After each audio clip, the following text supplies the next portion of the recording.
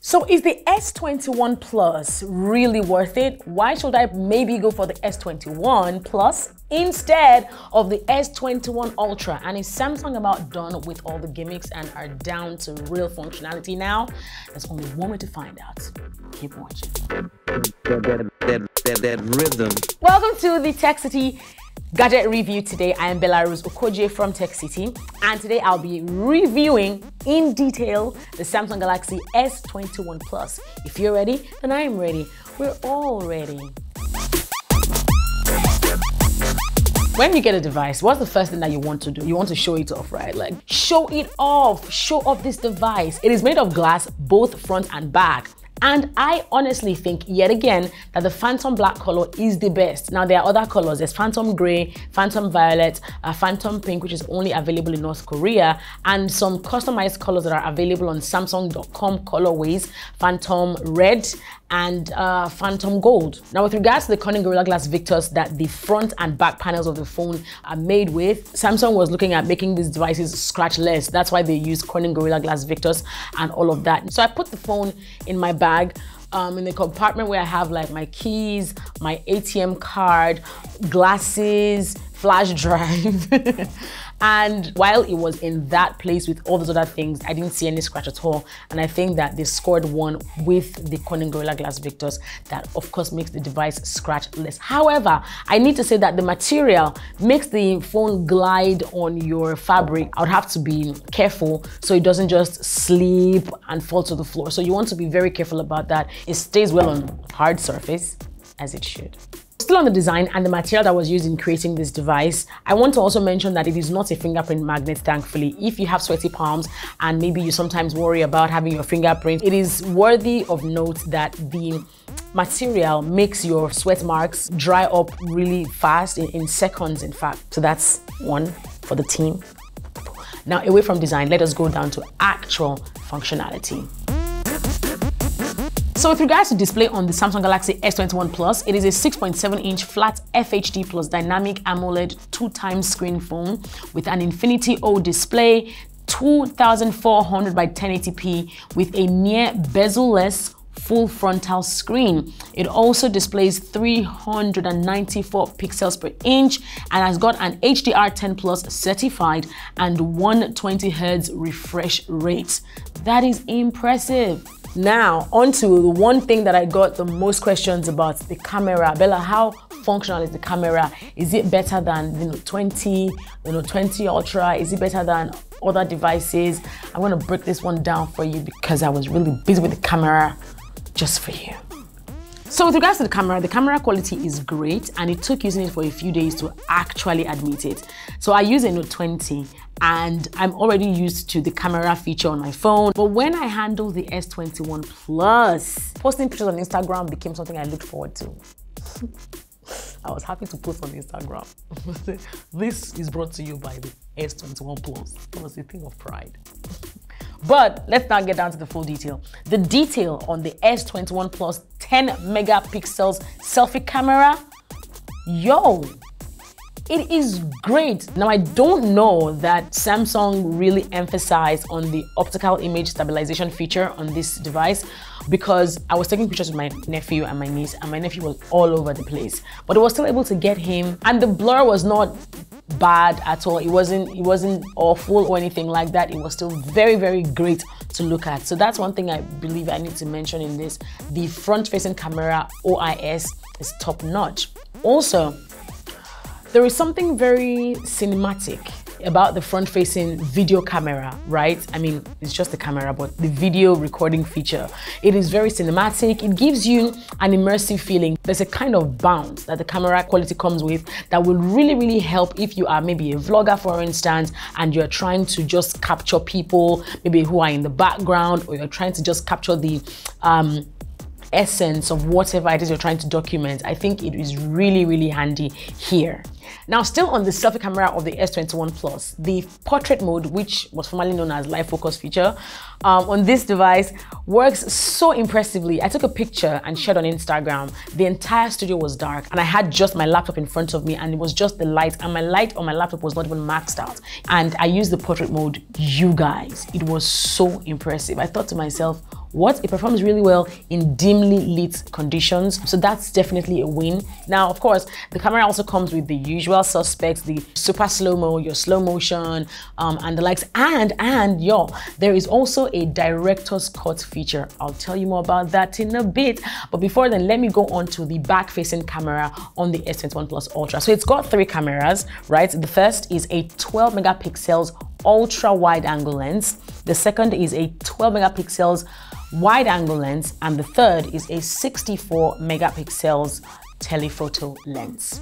So there is what is called the space zoom lens that has a hybrid optic zoom 3 times and super resolution zoom of up to 30 times features. Now, I had to test out this feature because, you know, they really talked about this. They emphasized on this at the launch, and I said, I need to try this. And so I went outside, I looked at a car that was really quite far from me, took a picture of the car and zoomed on the plate number. And what do you know? The plate number came out pretty clear. I thought that was a win. I'm like, I'll be using this one, definitely. Now, beyond that, however, I need to say that in my unreserved, unsolicited opinion, I don't think that Samsung has anything to prove anymore with the camera quality on their devices. Because why? They have set the pace, set the record, broken the record, and they are light years ahead of everybody, fruits included. And even more, the food feature is deliciously detailed. If you're a food blogger or just a foodie, the food feature on the camera of the S21 Plus will come in very, very handy, taking really vibrant pictures of your food, whether it is small chops or big chops and stuff like that. Now, away from picture taking, let's talk about video recording. Ooh, so the video recording feature of the camera is very elite, for lack of a better word, and here's why. The S21 has advanced recording options, HEVC HDR10 Plus, and a zoom-in microphone, which I'm coming to. It also has a video stabilization feature. So the S21 Plus does 8K video recording at 24 frames per second. That's 7680 by 4320. And of course, it records super slow-mo and slow-mo as well as time-lapse. And now, to the director's cut feature. This is one of the things that Samsung really emphasized on. And I think the best way to explain this is to show you. So here it goes. So essentially, you can record yourself in the video and decide which scene from any of the lenses you want added to your video. This will come in very handy for filmmakers and anyone who wants to do stuff like short films or whatever with their smartphones. I think this is going to be incredibly resourceful. Y'all, let's talk performance on the S21 Plus. So I thought to myself, if sticks and stones don't break you, what of apps? So I downloaded apps I did not need, apps I needed just to see how this thing would bend or break. And it performed very valiantly, if I may add. So I downloaded Need for Speed, I downloaded Asphalt. So while I was maybe downloading something on one hand, I would also be playing a game on the other hand, while another was downloading updates. I'm like, you know, I'm going to go all in with this one. It did get a bit warm, but it was not alarming in any way. It was just like, you know, normal stuff like dead off your shoulder. It still performed very well. There was no lag at all. The graphics are also amazing. We talked about display at the start, and I love how they look and of course how they sound. If you use your music or your games, you'll get lost in it, I promise. So, is your Samsung Galaxy S21 Plus water resistant? Samsung says it sure is. Yes, it is rated IP68, and they recommend that it can be submerged in water of up to 1.5 meters for about 30 minutes. They also advise you not to take it to the pool or to the beach. Don't say BellaRose did not tell you, okay? So about securing your S21 Plus, you could do that either by setting a password, a PIN, or a pattern, as well as biometrics fingerprint and face recognition. Storage space, let's go there. So storage on the Galaxy S21 Plus comes at a standard 8GB of RAM. So regardless of the device with internal memory that you get, the RAM is the same across board, 8GB, all right? But it comes at either 128 or 256GB of internal storage, and that's impressive. Battery on the S21 Plus is 4,800 milliampere hour, and I was able to use this for about a day and a half without needing to actually charge it. But it was just more about using social media and playing games on the device and recording videos and taking pictures and going over them again and again and again. So it lasted me about a little over a day. Now, before I go, the S Pen does not work on the S21 Plus. I had tried it, it did not work. So that definitely tells us that the S Pen will only work on the S21 Ultra. So yeah, there's that. A few things I will definitely miss: the Edge feature, but on the Ultra it is there. I can't wait to get into the Ultra to share with you what my reviews are about the device. So the recommended retail price of the S21 Plus is...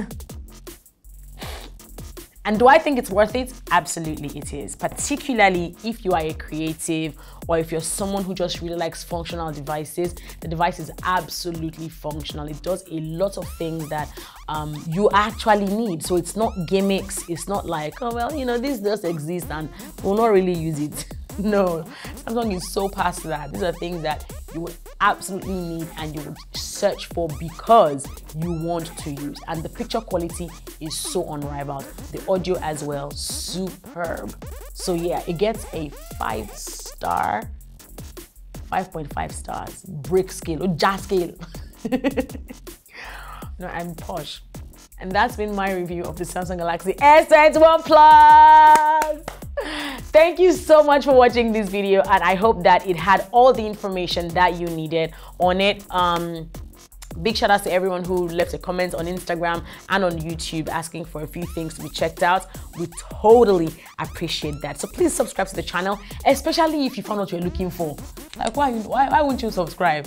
You came, you saw, you conquered, you got updated and informed. So it's just a simple tip, tap, and that's it. BellaRose from TechCity saying thanks so much for watching. I'll see you next time. Bye for now.